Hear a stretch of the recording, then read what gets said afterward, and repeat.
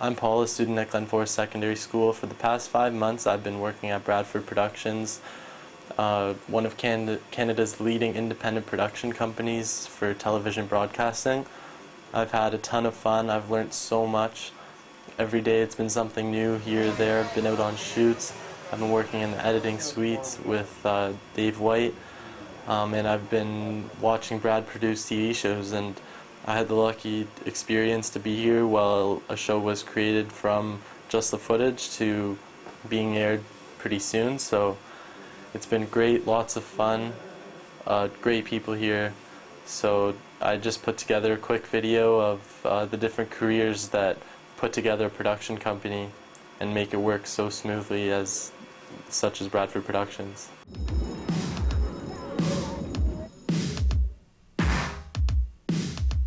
We started in 1984.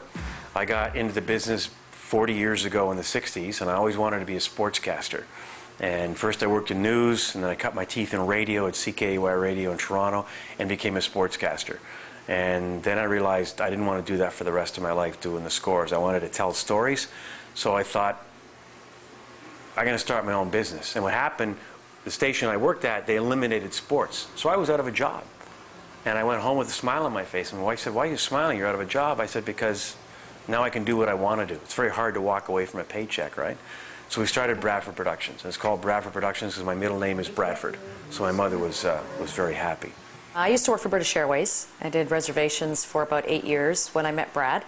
And then he had a change in jobs and decided to, he dreamed up World of Horse Racing, was our very first production. So in 1984 we got incorporated and started our own business. Started working together. Started out of the trunk of our car, middle bedroom of our house, a place in the Danforth, and then we came here. So it's been about, as long as we've been married, 28 years, we've had Bradford Productions. The philosophy here is everybody's a producer. You know, it's a small company. My wife, you know, keeps us all out of a ditch, and she looks after the place. 90% of the people that work here are all freelance, but they work regular freelance. Our cameramen, and they've been around for 20 years with us. The same group of people have been together, and everybody's a producer. The producer that goes out with the cameraman, he's got to tell the cameraman what story he wants to get, and then the cameraman will get those shots. We'll come back to Dave White, our editor, and we'll say, "This is a story." We leave him, he produces that part too. So everybody's a producer on this show. Everybody works together. The cameraman talk to the editors back and forth. Everybody's always talking with one goal in mind, and that's trying to turn out the best product that we can turn out. In fact, our other philosophy is our job is making people happy. Well, I got into video editing when I started college in 1991 or so. But my interest started probably when I was about 8 or 9 years old.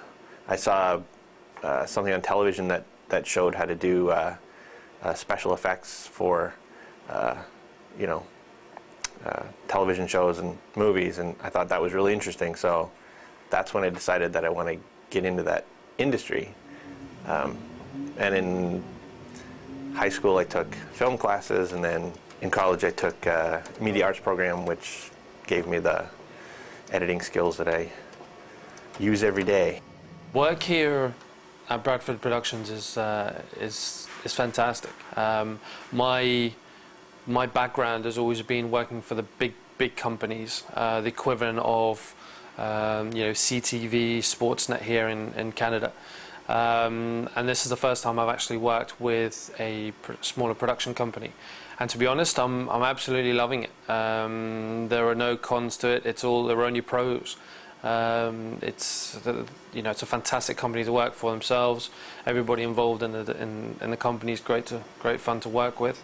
You know, being the online producer here is fantastic. An editor is fantastic. It allows me to go out and do my producing and directing role out in the field, and allows me to express my opinions and really get into the bowels, as it were, of the motoring industry. So it's great. I'm absolutely love it here.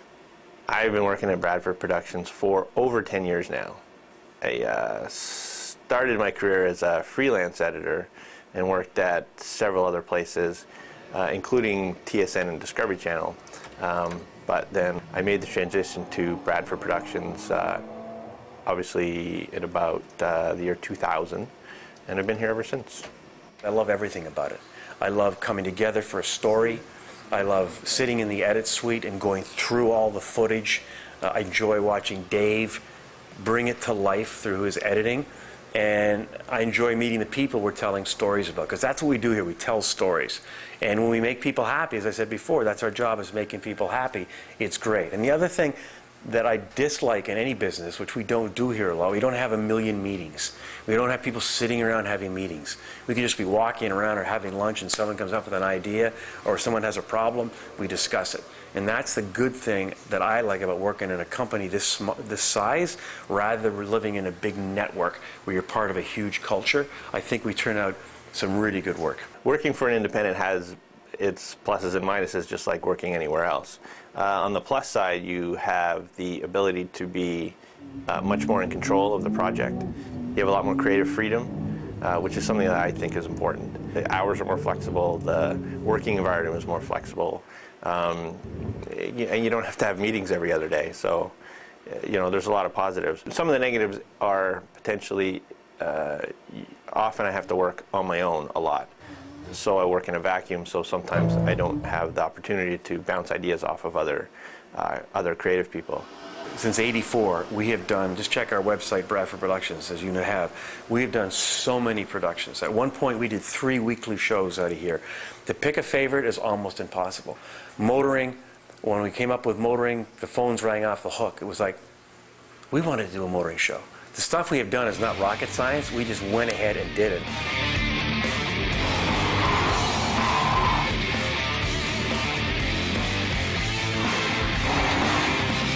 Motoring 2011 on TSN is brought to you by Michelin, a better way forward.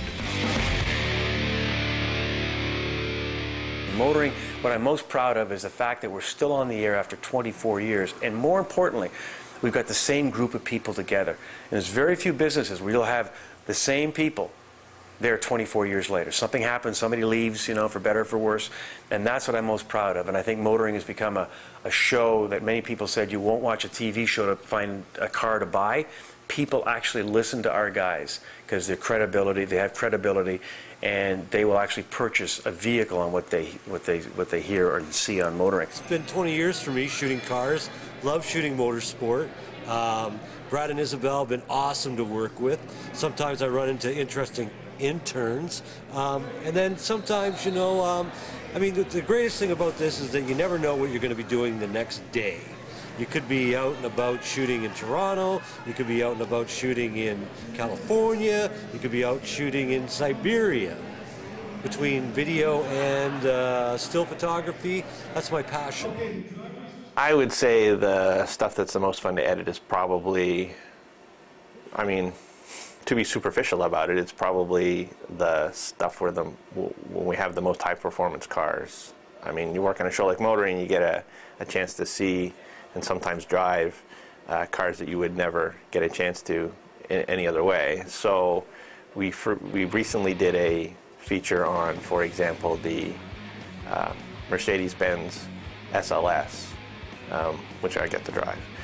But the test drive that we did, I think, turned out really, really well. It was a lot of fun. It was a lot of fun. So, from that point of view, can't go wrong with high horsepower cars. But anything that generates a story, is good to work on as well. So.